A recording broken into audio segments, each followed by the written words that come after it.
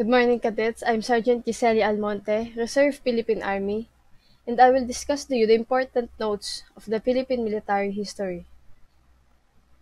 Before we proceed, have you ever thought what does this famous quotation by Martin Luther King Jr. means to you? We are not makers of history, we are made by history. So as the subject talks about where we came from, where the armed forces of the Philippines came from, and where the courage of every Filipinos was built, this lesson shared the knowledge on how our ancestors courageously and tactically fought for our own land and set our land free. They gave their own lives for the sake of the next generations of Filipinos, and I guess we later admit that many of us does not even know our history, especially the new generations. This is one of the basic reasons why this subject should be tackled, not only for us, but also for the civilians, for them to be aware what we're made of and where we came from. Shown is a table of contents. So we will discuss just the important notes. So in short, just to make the long story short. The definition of terms. Military history is officially defined as objective, accurate, descriptive, interpretive records of all activities of the armed forces in peace and war. Okay, on pre-Spanish occupation, the Battle of Mactan on 27th of April 1521 is the first recorded organized resistance against foreign aggressor that took place in the Visayas.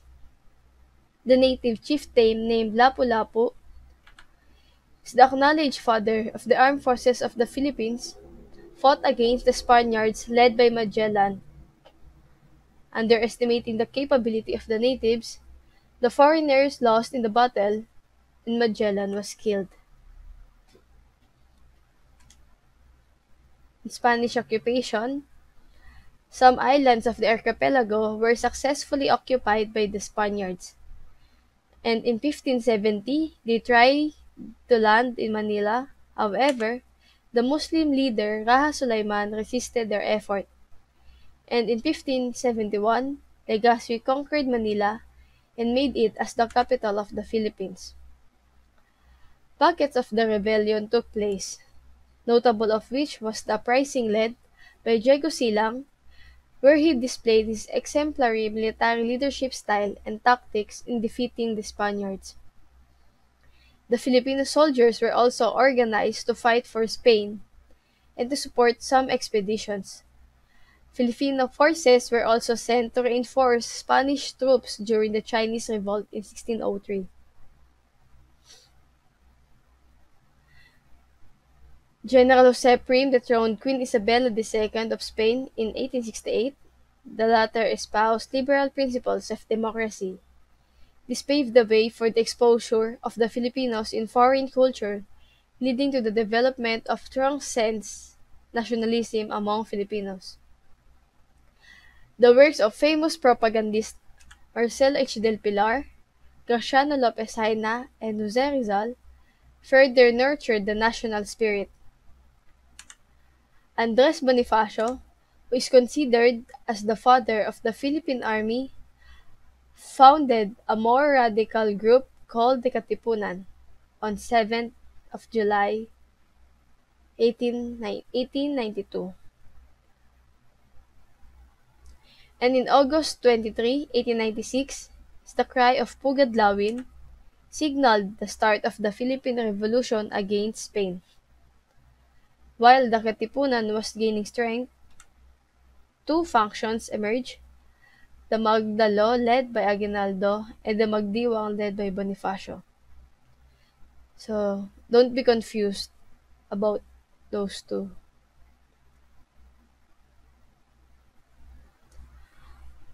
On March 22, 1897, the Tejeros Convention was called to resolve the conflict between the two factions. As a result, Aguinaldo won the presidency. The occasion also gave birth to the Philippine Army. Moving on to the American influence. As the war broke out between the United States and Spain on April 23, 1898, the Americans convinced the Filipinos to cooperate with the Americans against Spain with the promise that the United States will grant independence to the Philippines. Aguinaldo declared war against Spain, and on June 12, 1898, the Philippine independence from Spain was declared in Kawit, Cavite. Later on, the Philippine Navy was created on June 22, 1898, by the Revolutionary Army. The occupation of the American forces did not gain much acceptance from the Filipinos because of many restrictions imposed to the Filipino forces as to access to some areas. The harsh treatment by the Americans ignited the conflict between them and the Filipinos. The latter were defeated, which led to the fall of the Malolos Republic. With the Treaty of Paris, Spain ceded the Philippines to the United States. Finding the archipelago as a lucrative place for some economic activities, the United States strengthened their presence in the Philippines. This prompted the Filipinos to again unite and fight for their freedom they have just won. Significant battles followed suit exemplifying the fighting spirit and skills of Filipino soldiers against formidable opponents. The capture of Aguinaldo by the Americans in Palanan, Isabela, in March 23, 1901, and the laying down of arms of General Malvar in April 16, 1902, ended the organized resistance against American forces. To hasten the Philippine campaign and to establish peace and order, an insular police known an insular police force rather known as the Philippine Constabulary was organized on August 8, 1901, followed by the establishment of the Philippine Military Academy on February 7, 1905. On December 21, 1935, the National Defense Act was enacted, officially created the Armed Forces of the Philippines, and later on the Philippine Air Force was established on July 1, 1947. On Japanese occupation, consequent to the declaration of war by Japan with the United States, the invading Japanese forces landed in Vigan and Apari in Luzon on December 10, 1945. Unable to withstand the very strong adversary and to save more lives and properties from destruction, the combined military forces of the United States and the Filipinos withdrew to Bataan for the implementation of War Plan Orange. Unabated, the Japanese strikes caused the fall of Bataan on April 9, 1942, and Corregidor on May 6, 1942. This event ended the organized resistance against Japanese invasion. The defeat of the Phil-Am forces did not end the armed struggle in the Philippines. Those who refused to surrender went underground and waged a guerrilla fighting against the Japanese. The activities of the guerrilla forces were very instrumental in the successful comeback of the liberating U.S. forces under General Douglas MacArthur, who landed in Leyte on October 20, 1944. Excuse me.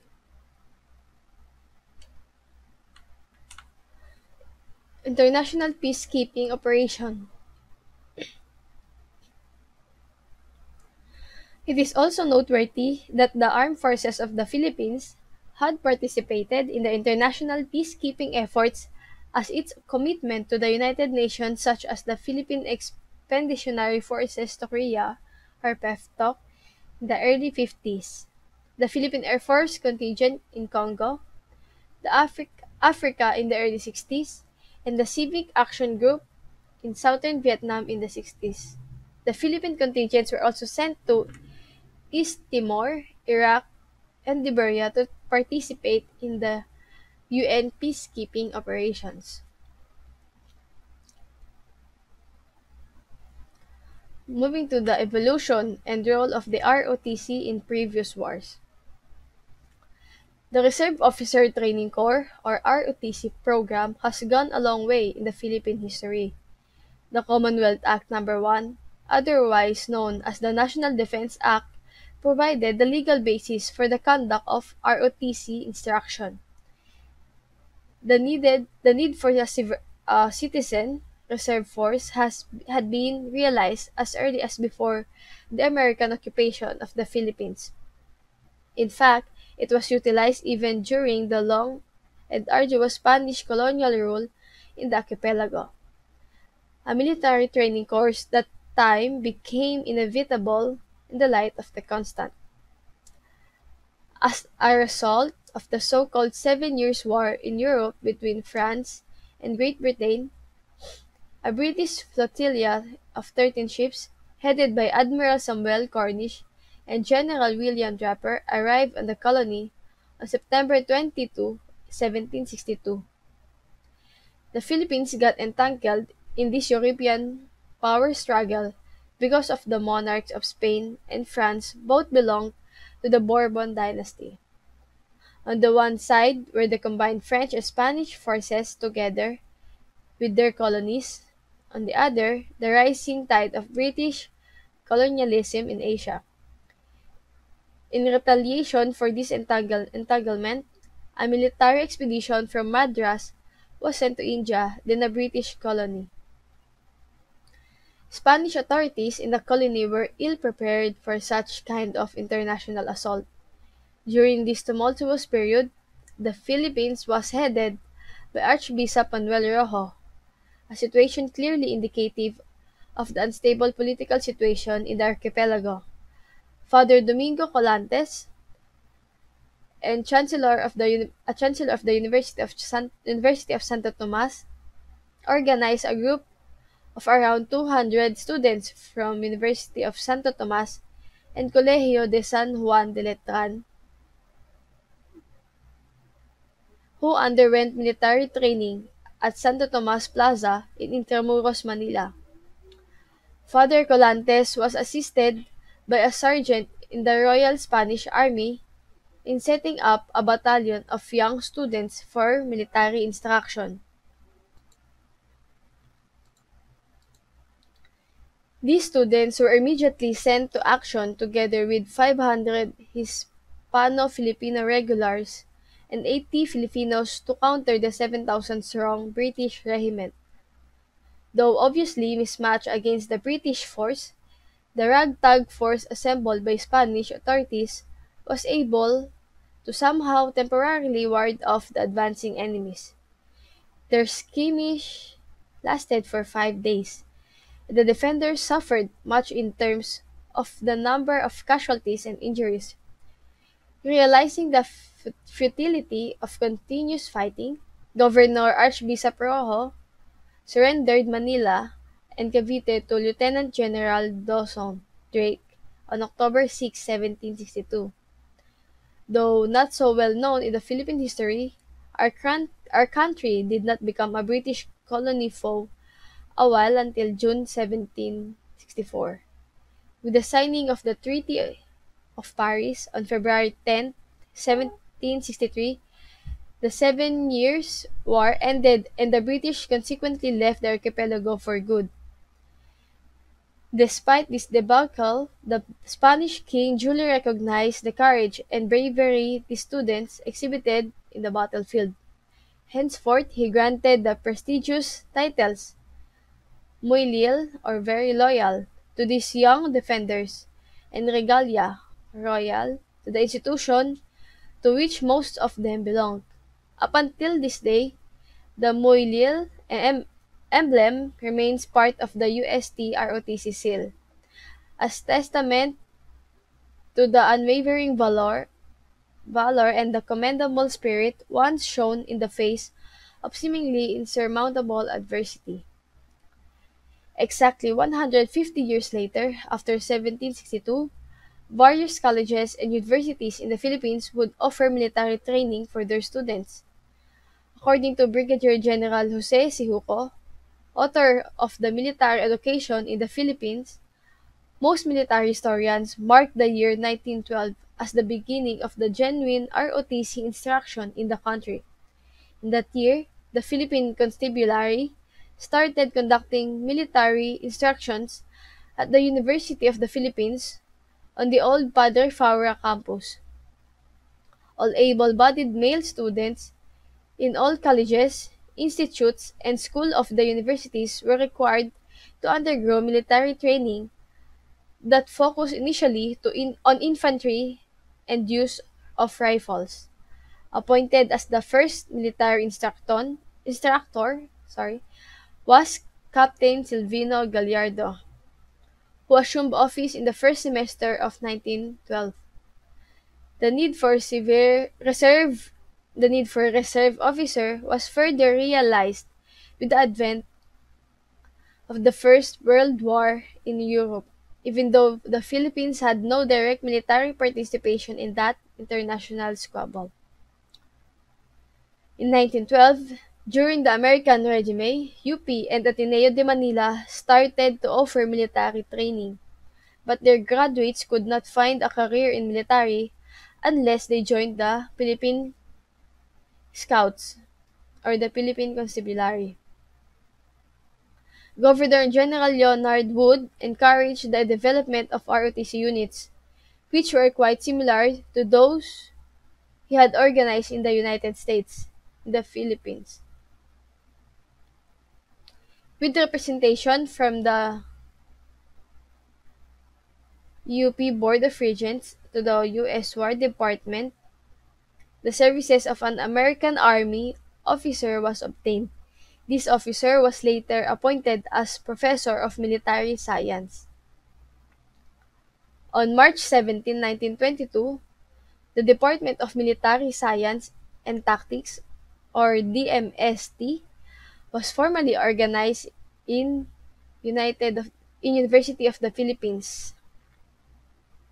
Among the department's objectives were: number one is to develop the patriotic, physically sound, upright, and disciplined citizens. Two is to create a corps of trained officers for the reserve force. Three, to take the lead in fostering the university spirit.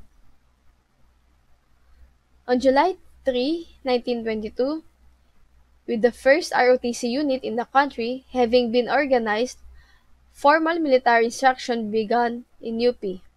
Since then, basic course in infantry became compulsory and prerequisite for graduation from the university. On October 26, 1929, the Field Artillery Unit of UP was organized with the issuance of 77 millimeter field guns, and in 1935, a mounted battery unit equipped with 2.95-inch gun was also put in place.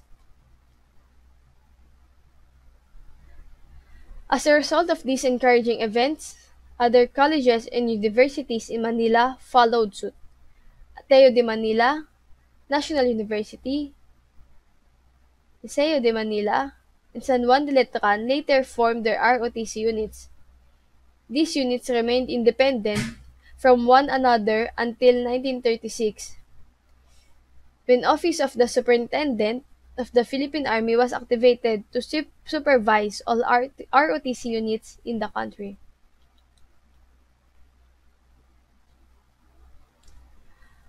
Under the American Tutelage, Commonwealth Act No. 1 provided the legal basis for the mandatory citizen military training in the Philippines.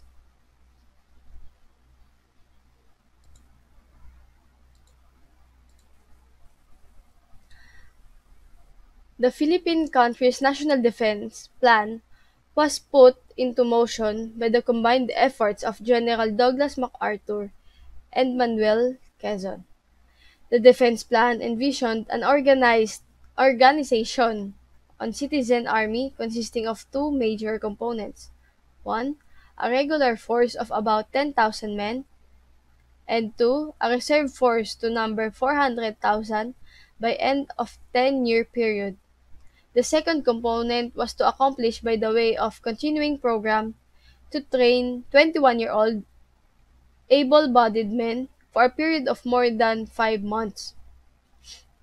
Quezon personally handpicked General MacArthur to become the military advisor of the Commonwealth with the responsibility of formulating the Philippine defense system.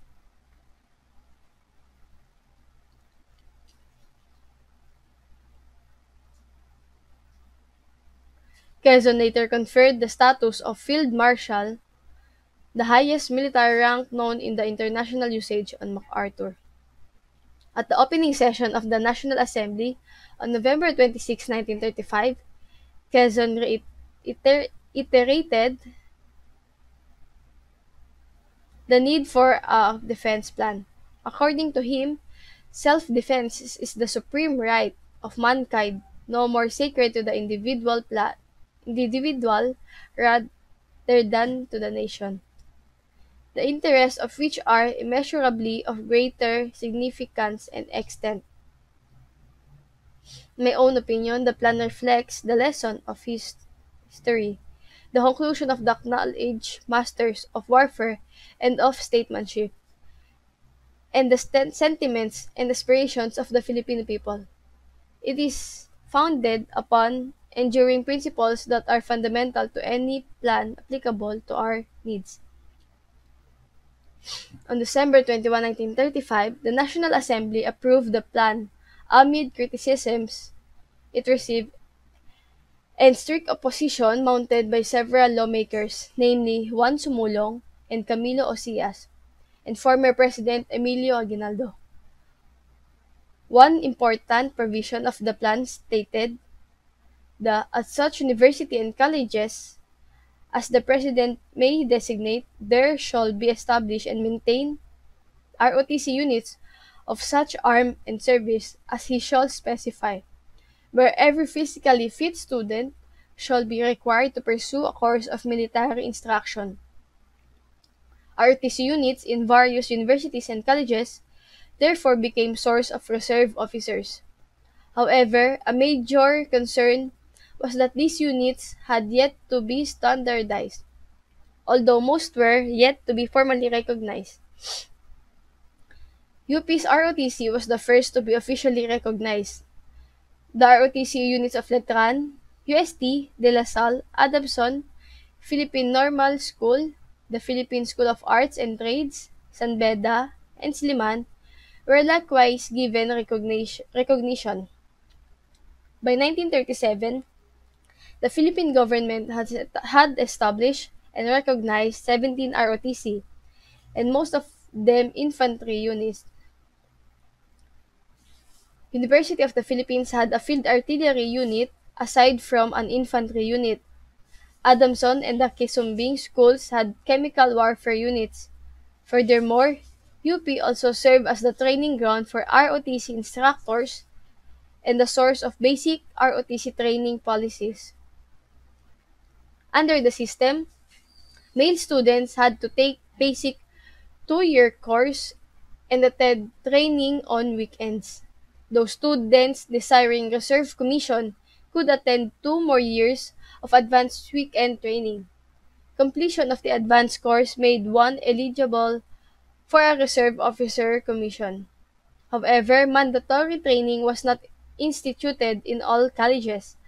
As a result, students who did not want to undergo military training simply opted to transfer to schools who did not have ROTC units. To resolve the issue, President Quezon issued Executive Order No. 207. By virtue of this directive, ROTC became compulsory in all colleges and universities with enrollment of 100 students or more. This action taken by Quezon was partly in response to the protest launched by some schools that their enrollment had dropped due to institution of ROTC units.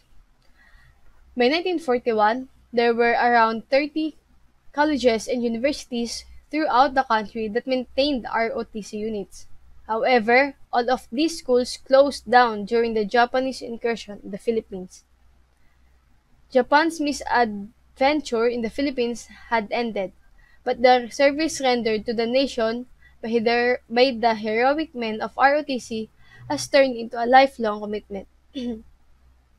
Even during the post-war era, UP-ROTC graduates exhibited here and abroad meritorious deeds in the service of the Filipino people. On the one hand, they became part of the government's effort to solve the problem of insurgency in the country. On the other, they manned the contingency forces that were sent at the height of the Korean and the Vietnam Wars. Less than 70 years have passed since the inception of student military training in various colleges and universities throughout the country.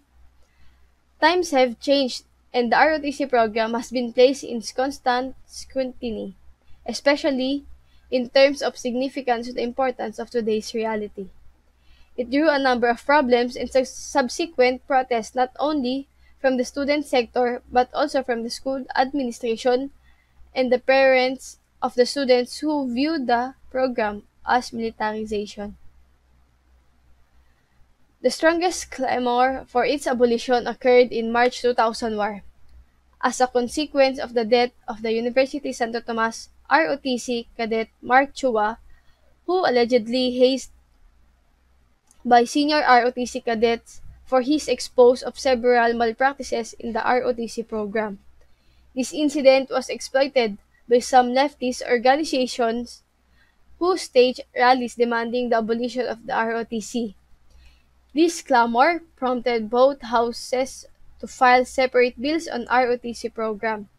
The House of Representatives filed House Bill number 3593 and the Senate filed Senate number 1824, which led to the enactment of Republic Act 9163, otherwise known as the National Service Training Program or NSTP Act of 2001, making the ROTC as just one of the three components where the students can choose from.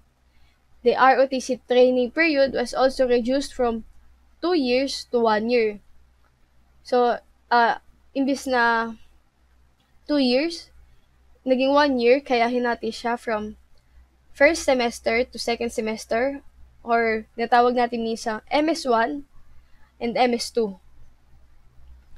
So, student can also select any component of the NSTP, thus making ROTC optional. Female students are also required to undergo NSTP as a prerequisite for graduation for a baccalaureate degree or 2-year vocational courses. Moving on to the Department of National Defense.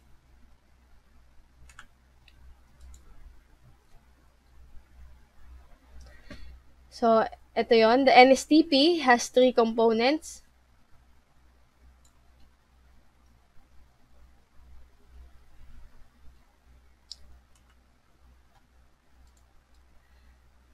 The first is the Reserve Officer Training Corps or ROTC. As you can see in the photo, isa to sa ating training day.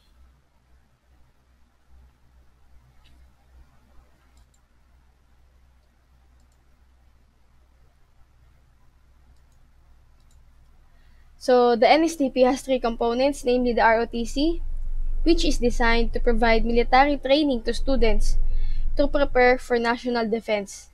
The Department of National Defense, or DND, is the lead agency in the implementation of the ROTC component.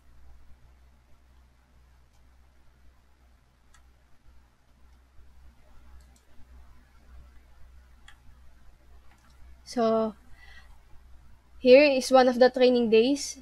May sinasabi tayong, we train hard.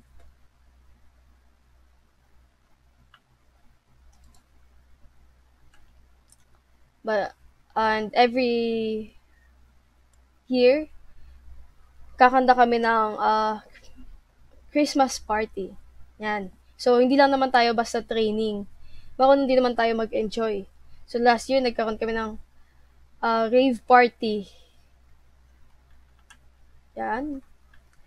And then, as you can see, sobrang nag-enjoy naman ang mga fellow cadets. And despite of having a hard training, we party hard also. Yet, meron pa ding discipline. So, hindi natin makakalimutan na may disiplina tayo kahit nagkakaroon tayo ng ganyang events.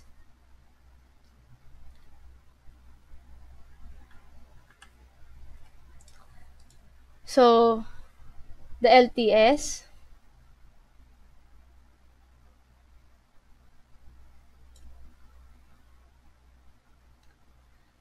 the Literacy Training Service or LTS, which is designed to train students to become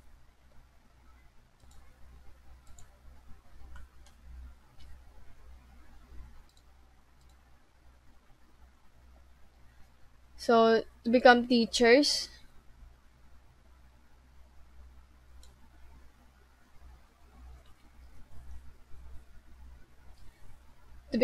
to school children, out of school youth, and other segments of the society who are in dire need of their service.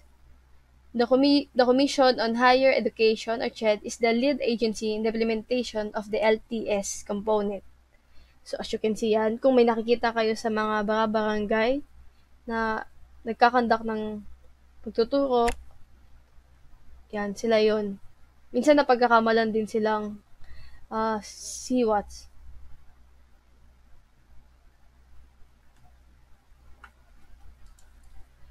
So, here is the Civic Welfare Training